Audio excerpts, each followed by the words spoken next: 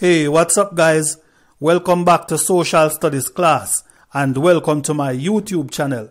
Of course, you know by now this is your teacher, Mr. Clarke, and as usual I want to say a special welcome to those persons that are new to the channel, and I want to encourage everyone to continue to like the videos, continue to share them with your family and your friends, and those persons that are new, please ensure that you subscribe. Alright, now let us get straight into today's lesson. Our topic for today is human activities on the environment, right? So we will be focusing on our activities on our environment. What are some of the ways in which we have impacted our environment, right? So what are the activities that we are involved in and how have they changed our environment, right? So I think it is important, first of all, for us to remind ourselves of what things were like before human interference, right? Before we started to make use of our environment, or in some cases misuse our environment, what were things like, right? So what are some of the features of our environment, our physical landscape and our environment in general? So we're talking, of course, about our rich, fertile land, talking again about our beautiful forest, our crystal clear waters, our golden sunshine, and our nice clean atmosphere, right? So there was once a time when things were almost perfect until we started to experience some drastic changes in our environment. Now, what are some of these changes that we have experienced in recent times? All right, number one, global warming, right? So what is global warming? Global warming is the gradual increase in temperatures on the land, the sea, and also in the atmosphere, right? So in other words, the time has been getting hotter, and I'm sure you would have noticed it as well. So globally, not just in Jamaica, not just in the Caribbean, we have been experiencing increase in temperatures right across the world, right? Now, how has this happened? What has caused global warming? Global warming is caused basically when the radiation from the sun bounces off the surface of the earth, right? Now, under normal circumstances, when our atmosphere was clean and without pollution, the radiation or the heat would have disappeared into the atmosphere.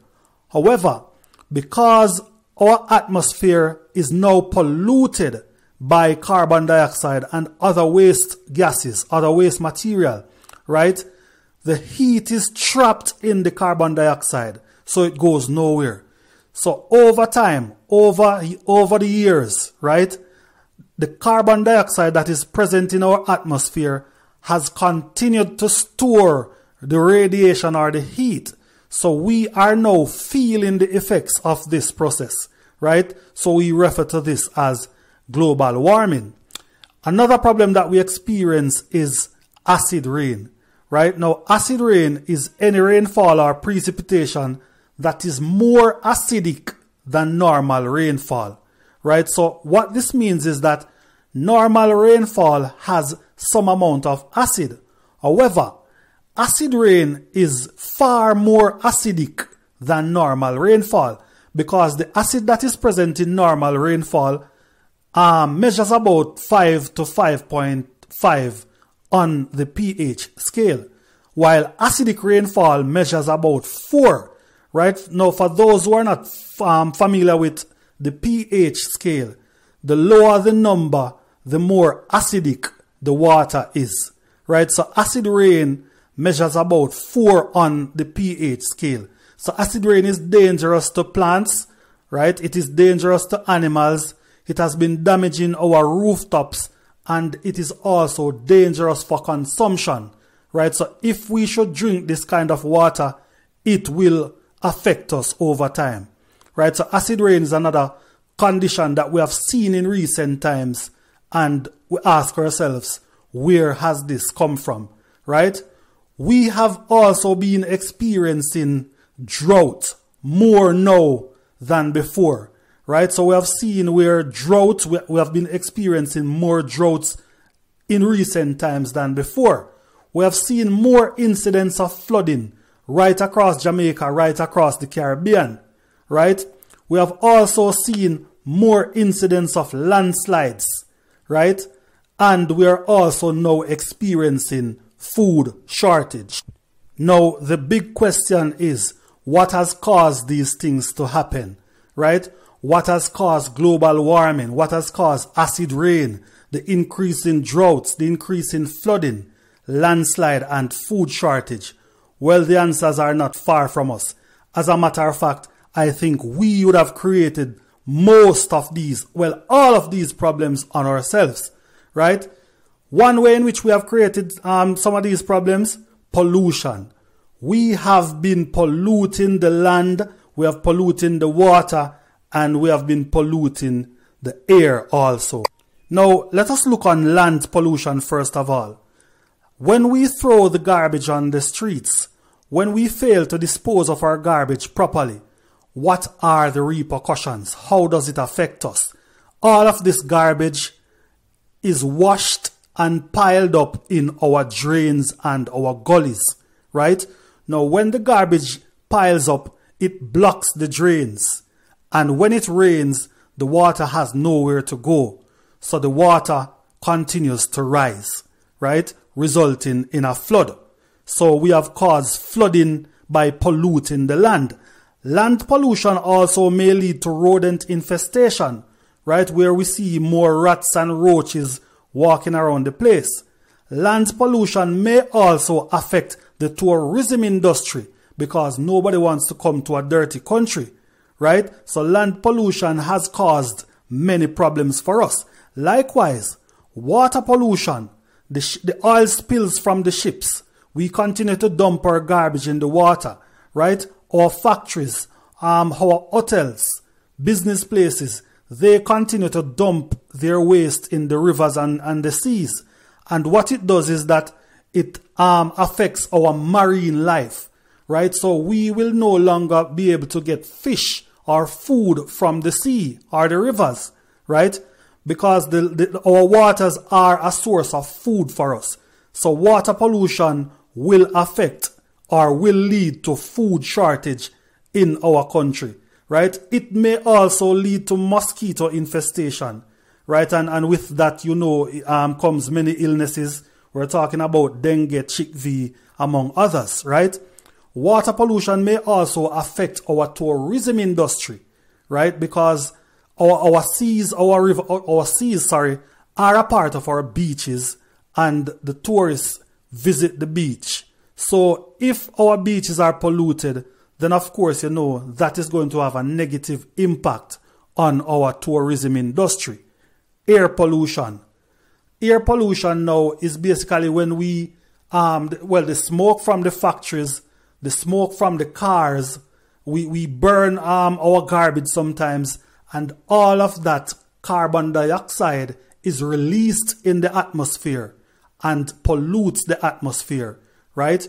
Now, when that happens, of course, we learned earlier that the polluted atmosphere will lead to acid rain.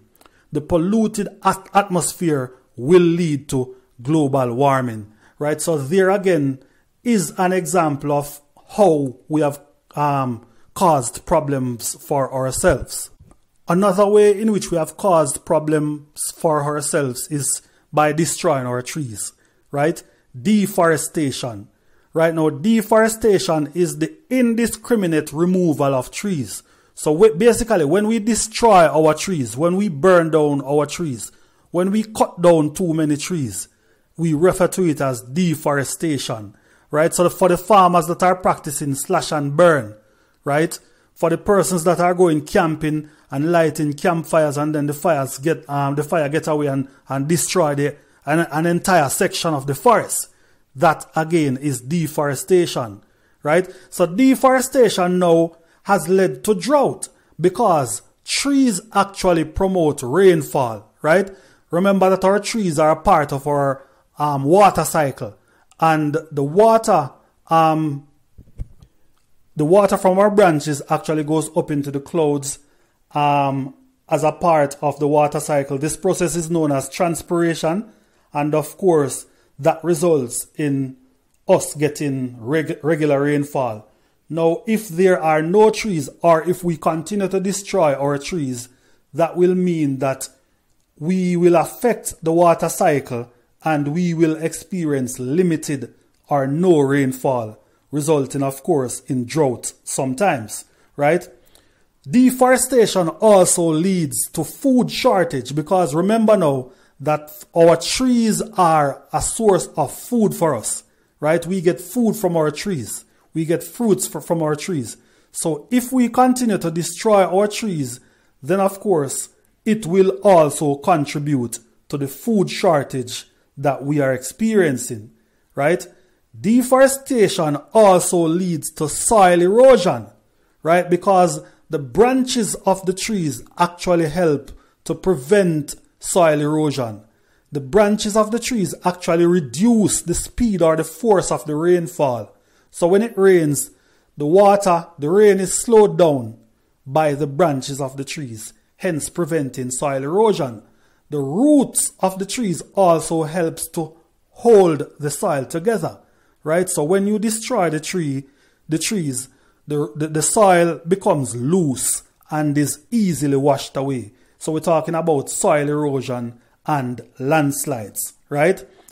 Deforestation also affects the amount of oxygen that we are provided with, right? Because our trees provide oxygen for us. So when we cut down our trees, if you notice in areas like Kingston and in the town areas where they don't have a lot of trees, the conditions are usually very humid, right? So they don't have a lot of oxygen.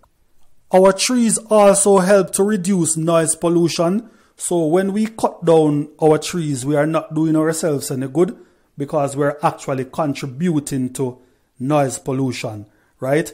The science behind it is that trees absorb sound, right? And another way in which we have been contributing to our own problems is by dumping up the swamps, right? We have been dumping up our swamps to facilitate construction, to put up houses, to put up schools, to put up business places, right? Now, when we dump our swamps, what we're doing is really blocking off the water channels, right? So when we block off the water channels, the water has nowhere to go.